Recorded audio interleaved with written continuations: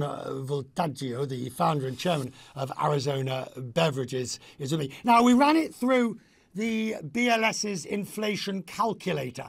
By all rights and what's proper, you should be charging $2.07 for your cans if you were to have kept pace with inflation since it started. You're not going to do that. Why not? I don't think our customers need another price increase.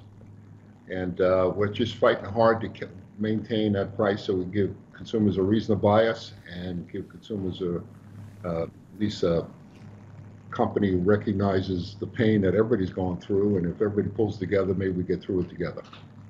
But even allowing for, you're going to have to eat the extra costs. I mean, I assume the cost of making your fine teas have gone up, right the way down to the cost of distribution, diesel and manufacturing.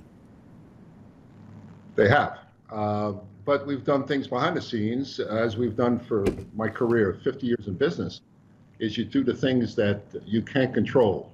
Things I can't control, I can't control. But things I can control, like faster lines, more automation, shipping through using trains, lightweight boxes so we get more on a load,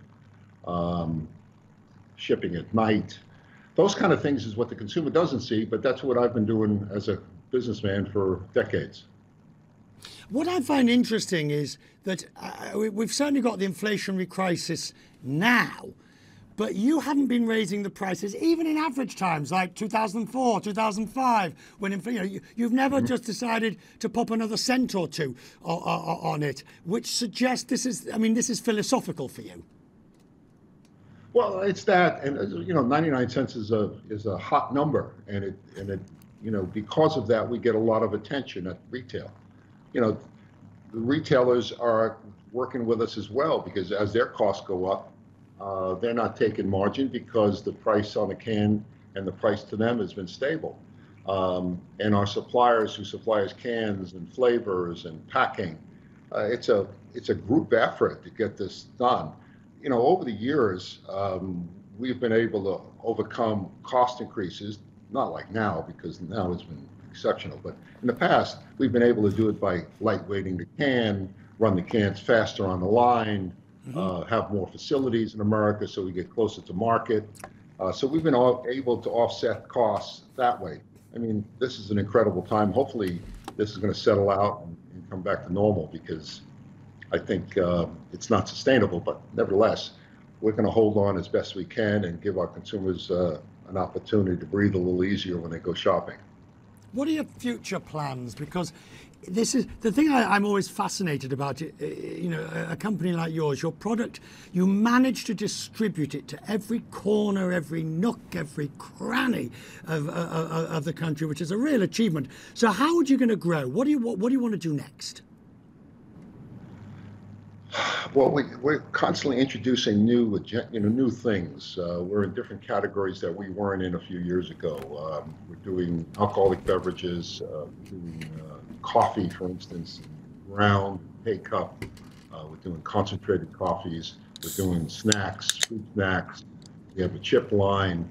The challenge always is to be relevant with consumers, but more importantly, give retailers a reason to take you on because of our nifty kind of packaging and our way at the marketplace is kind of different than the big guys. A lot of the large companies use advertising as their vehicle to get shelf space and get consumer awareness. We use packaging and a value story and then a great product inside, because the first time somebody buys us, I say they buy it because of the package, and for them forevermore after that, they're buying it because it tastes great and it smells great, and when the categories we go into, we try to have the best in category. And those decisions are made in my office by me and my sons and some of my close staff here. So we don't have a big organization burdened with a lot of expensive, and sometimes expensive, but more importantly, sometimes people who are not as engaged as I am.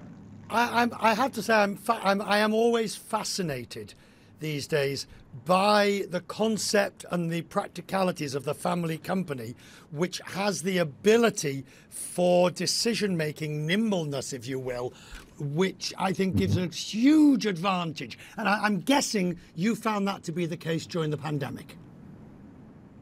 Oh, absolutely. We, like a lot of companies, we had the same issues of people who were concerned, and we didn't lay anybody off. We didn't furlough anybody. We set up people to work from home. We had an office. I was in the office every single day with my key staff, and we got through it. A lot of companies, like with this inflation, use the opportunity to take advantage. I think sometimes situations exist that are difficult, but you got to work through it. And I've been at it for decades, and work together, have good, solid people who make decisions as if it's their own. I wish government would do that when they spend taxpayers' money, and I think everybody would be better off. And as an entrepreneur and a guy who works hard, his companies works hard. What we have, we take it. We don't take for granted our success. More important, we don't take advantage of or to have a situation where we're doing things that are foolishly done because we're not thinking about it. We think about and we go forward with eyes open with all the information we can, and that's how we've been able to stay in business and compete with giants. Don, I'm very grateful that you joined us today to talk about it. I'm even more grateful that I've got a can of your excellent green tea with ginseng and honey, which I'm liberally imbibing and will continue to do so for the rest of the program. Good health, sir. Your good health. Well, Richard, thank you very much, and thanks for the opportunity. Thank you. Now, coming up.